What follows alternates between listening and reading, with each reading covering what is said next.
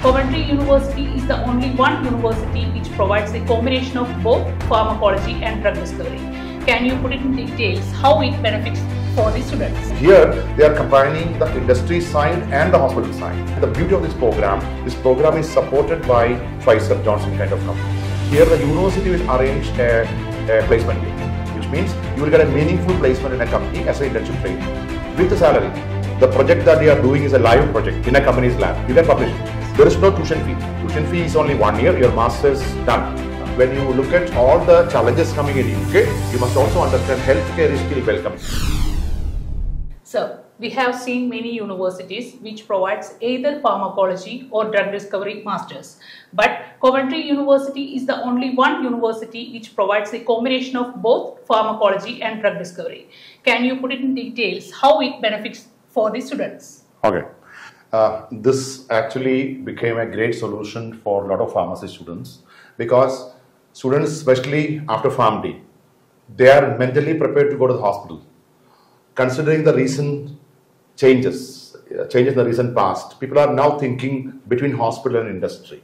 And this program, if you ask me, came like an angel saying, I have a combination between drug discovery and you can work in R&D and drug discovery of a industry of a company, and because of pharmacology you can work in the clinical side and on the quality of a hospital also. Okay, this actually became a big news and a positive news for a lot of students, and especially for pharmacy, PharmD students. Yeah. Now look at how they came with this combination. You have seen in University College Cork, now they are saying MSc in Pharmaceutical Science with Operations Management. Yes. You see the combinations now. Or Griffith is saying now Pharmaceutical with IT combinations. Have you seen that? So like that, I would say this is the great combination because here they are combining the industry side and the hospital side. Okay, and students are very comfortable today. Maybe after 1 year time, let me see the hospital. If it is attractive, I want to continue there, or I can move to the industry. Okay, and the beauty of this program is supported by Pfizer Johnson kind of companies. Okay, for their internships and for their lab assistants, etc., etc. Have you seen the syllabus of the program and they say their projects and their research from bench to besides? Yeah, which means they are saying you can directly publish it live. Understand? So research university ranked so high in the world and giving you 1 year program and a combination of drug discovery and pharmacology. So, you mentioned a term called bench to beside. Can you please put it in details? Okay, the technical words normally used when you use the company's lab for the project. For example, I said Pharma is conducting some programs, so the lab is set by Pharma. So the project that they are doing is a live project in a company's lab. You can publish it. Okay, like that, Coventry is supported by Johnson and Pfizer kind of companies for their drug discovery pharmacology program. So many of your projects are live projects. You can directly go and publish it. It's a big advantage for the students. I'm not sitting in the college lab, practical lab to do it in a dummy model. No, I'm doing it live. Okay. Another beauty of this program is it has got a professional placement year. I've seen the brackets, you can say 1 year professional. Yes. There is no tuition fee. Tuition fee is only 1 year, your master's done. But next 1 more year, you can go for a professional experience if you want, which means like PharmD students will go to hospital, who arrange it? The college will arrange it. It's a part of their program. Like that, here the university will arrange a placement year, which means you will get a meaningful placement in a company as an internship training with the salary. So I studied 1 year at the campus, 1 year I'm going for a professional placement. Then I have 2 more years for my post-study work visa.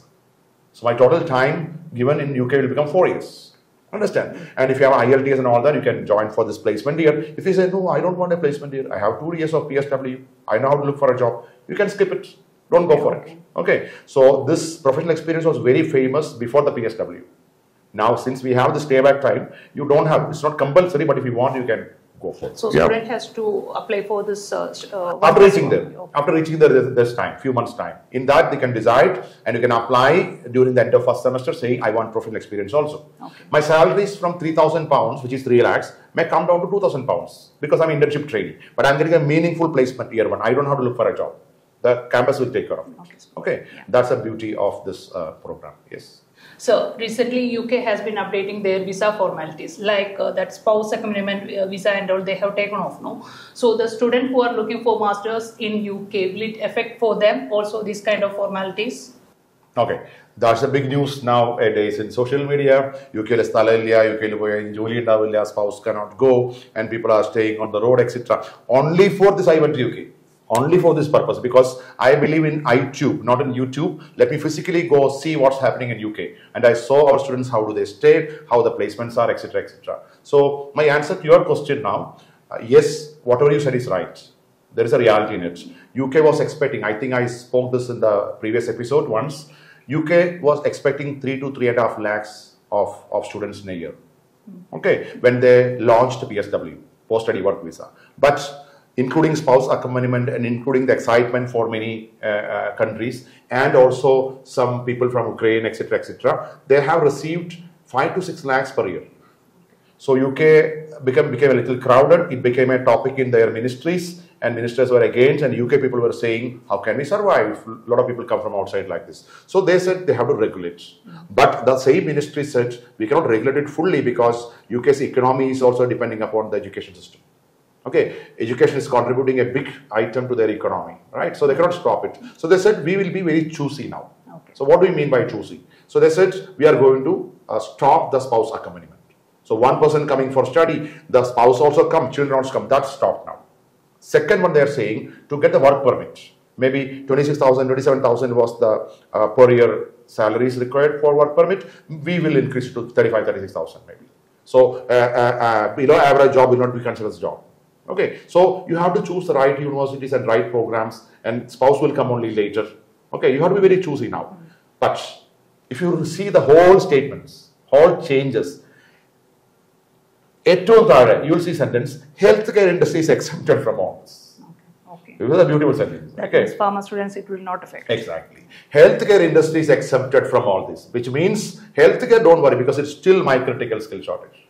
Understand? So they will still come, and their salary rules may not be. Spouse accompaniment is not there as of now. But now they are thinking, how do they accommodate healthcare? Because if healthcare stop, you can be in trouble. For healthcare, they are depending on India. Or they have only Philippines, and they are very happy with India. Okay, so when you look at all the challenges coming in UK, you must also understand healthcare is still welcoming. Actually, have you seen some of our engineering students moving to healthcare? Yes, have you seen some of our other science students coming to healthcare? What did they say? Easy to get the visa, sir. Easily getting the salaries, easily getting the PR. So let me move. Higher payments also. Higher payments also. Understand? So people are saying healthcare, it's no problem in UK, but when you go for a general management program in a general college, average college, you have to be very careful because rules are changed in UK. Thank you so much, sir, for your valuable time and your final message to the students. My message to the students, don't say big no to UK. Okay, don't ever say no to UK, but you have to be very choosy while choosing UK now. Yeah, general programs and general universities, please try and avoid as much as possible. Top universities like Aston and Coventry's and Manchester, Liverpool, Birmingham, etc., including Greenwich, which are placement oriented. Yeah, their placements history for the last 1 or 2 years will tell you how good they are. You can choose the program. And healthcare, pharmaceutical, don't worry. All the new rules, but these areas are exempted. Yeah, so you can go to UK, continue going to UK, but be very careful while choosing the university and the program. All the best.